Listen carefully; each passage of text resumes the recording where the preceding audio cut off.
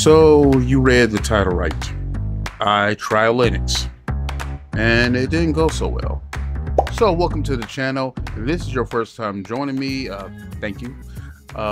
What we talk about here, mostly Chromebooks, Chrome OS, and lately Android. But I have talked about Linux. Now, my introduction into Linux came from Chromebooks. Chrome OS has a kind of built-in Linux VM container that houses Debian.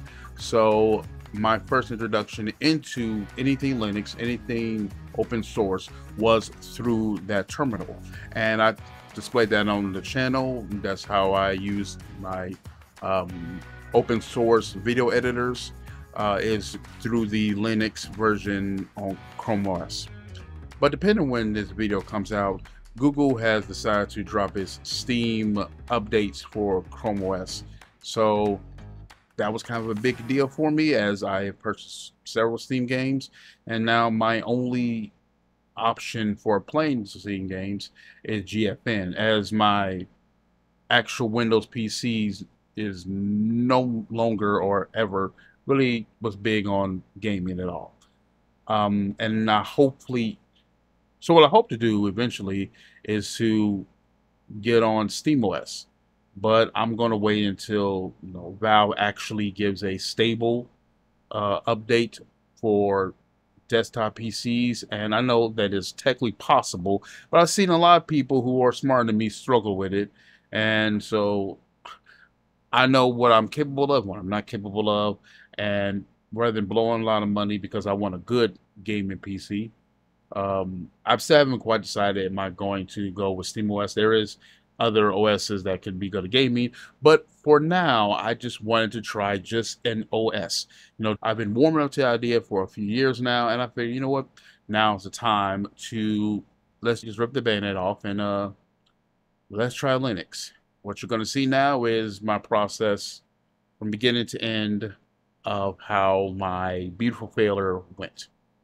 So yeah, this PC has seen better days. Or we even try to get started on booting this thing up. I need to get this thing at least looking presentable. Okay, so as before, I'm going to use a little can air here and seal it, and be right back in a moment.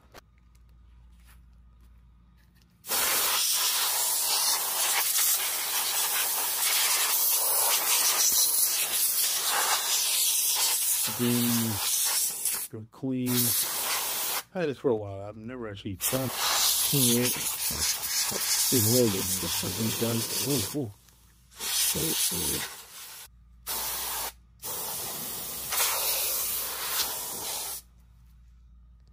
So yeah, I decided to actually read the directions and did that improperly. So I'm only supposed to do it for 2 to 3 second bursts. So yeah, work it. Hopefully I didn't damage the circuitry too much.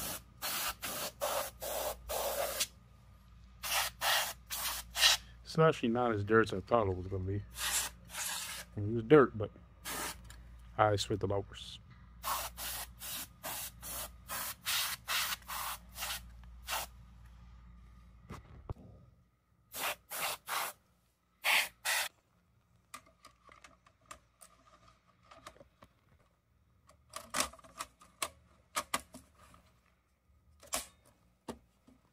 And hopefully this works.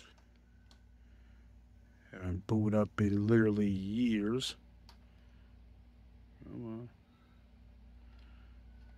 on. And not working. Okay. We finally got in. I had to go complete old school. So for some reason it's not wanting to connect to this hub. I guess it just doesn't have the connectors for it. And oh boy, I haven't seen this stuff in a while. Well, this is interesting. For some reason, it's trying to boot up Steam. Here we are, real computer here.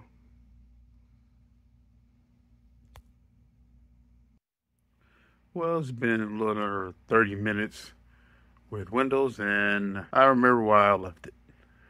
Okay, so look, more stuff's popping up for only update before, and it just doesn't run very sluggish, slow. Don't get me wrong, it's not a complete fair comparison since, oh, shut up. Since this is a newer PC, I'm sure I picked up a new Surface or something. Anything made in the last year or so, it will operate much better performance, much better than this. But that's not the reason I'm making this video. The reason is because I've finally got this in the mail. Yeah, I'm sorry, but it's just a jump drive, which on this jump drive, it is supposed to be Linux on this drive. Got from eBay, so supposedly I should be able to boot into any number of distros, and I have no clue how to use it. Complete noob. And so you're going to see me probably make some mistakes. I'm going to just plug this in, see, what can I do with it? And hopefully I can say goodbye to this operating system. I was going to look through files. Maybe I'll look through it just a little bit, see if there's anything I want, but everything on this hard drive is years old. If I needed it, I would have gotten it by now. So let's plug this in. All right, so finally got it to boot to. I'm gonna assume that's it right there. Let's see what it goes. Oh, and there we go. And now the moment of truth here. It's supposed to be like 20 something distros on here. I'm tempted just to go with Ubuntu or Linux Mint, because this will be my first distro. I know enough not to go with, if I don't recognize it, I'm not going with it. I know not to go with Arch. I'm tempted to go with Debian, since that is the one that's on Chromebooks, but told that these are distros. So the ones that I recognize here probably gonna be Ubuntu. Be right back with my decision.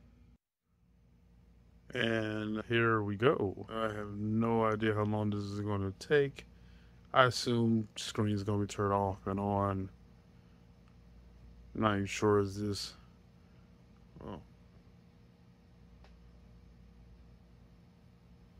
Was fast. I wonder, is it running off the USB? There's no way to delete all the data already. So immediately, that's quite responsive. Like really quick. Like the speed of that is night and day. That's pretty cool.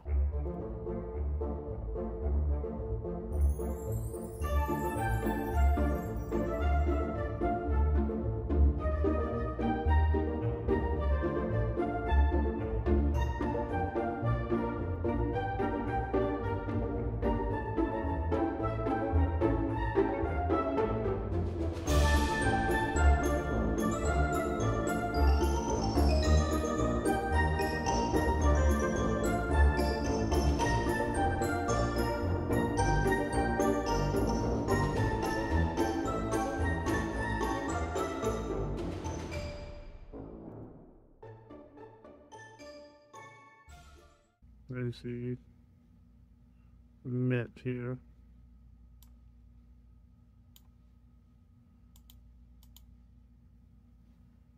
Alright. Probably should play around before, but you know what? Pull the band-aid. Alright, let's see. We want English. Yes.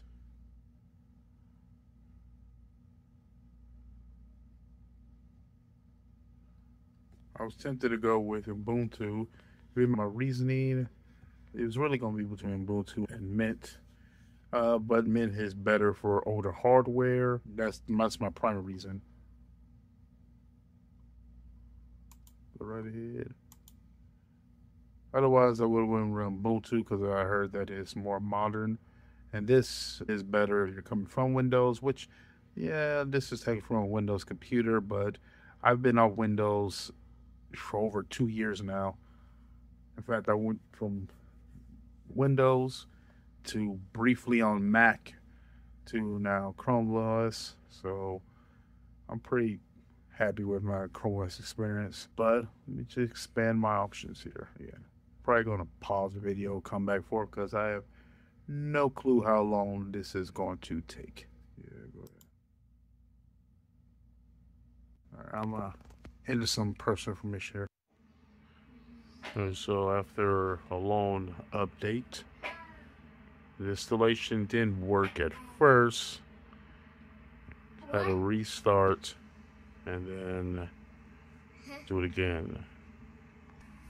I said, please install the installation medium, then press enter. So I assume that means that I can take this out because me using Linux before was testing it, and now it is already installed.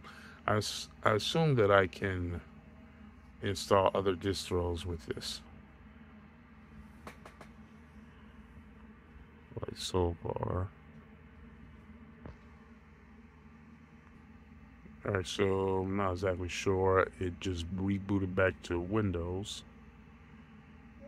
But this is kind of what I said I wanted. Alright, this time I think I should have just pulled a band-aid and got rid of Windows entirely. But I wanted to have my cake and eat it too, and I'm having a hard time getting back into Mint. So trying to get back into the boot.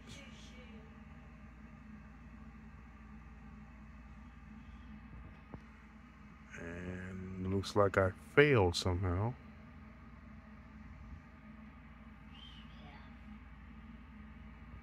Dreaded Windows logo. Okay, let's try this again. And back into the menu here. Okay, here we go again. This time.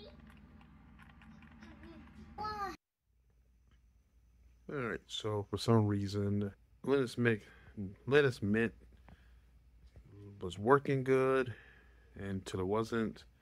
And for some reason, I just couldn't open up the internet browser.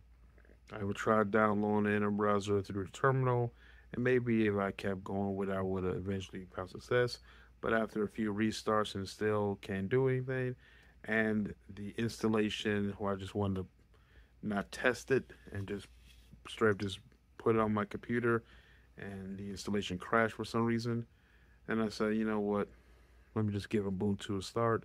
Maybe I could go back to Mint or just want something to work right now. And let's see how this works. So an update, but not can't install all the updates. So since not all updates can be installed, run a partial upgrade to install as many updates as possible. Never heard of that. And then I don't know, bunch of little things that could have gone wrong. All right. Okay. Let me just take care of this.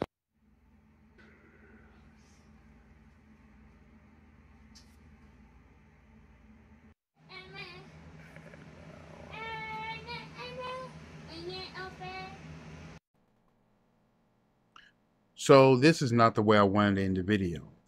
Honestly, I thought about even if I should even upload this or not. But I believe this is kind of realistic. I am a noob, even though I have some experience. I knew this was going to be trial and error. I just kind of was hoping that this could get really close to a kind of a plug and play experience just for the common user, even though the common user is not going to go through most of this, well, some. But just want you to know, even though I ended this video without having a Linux distro, the small amount of time that I did have Linux working, I got the hype. I got how, obviously, I use Chrome OS, so I know the benefits of having a really light operating system. But having all those applications that's ready just at your fingertips, all ready to go, was very eye-opening. It felt full, felt like, the real computer here. So I'm going to try again. Don't know when, don't know if I'm going to just try to make my own drive or just get another one. I'm not sure yet, but this isn't the end of my Linux journey, I assure you. But put down in the, you know, of course, I didn't go to the Linux community because I just wanted to give the experience of, let me just see what I could do on my own. So that was a failure. But put down in the comments, what do you think I should do? What Linux distro? I said from my research, it was either going to be Mint or Ubuntu. What I saw with Ubuntu felt like I would gravitate to that more, but I don't know. So that's going to end it for this video. If you like content like this, please consider leaving a comment and subscribing to the video. I would appreciate it, and I'll just see you next time.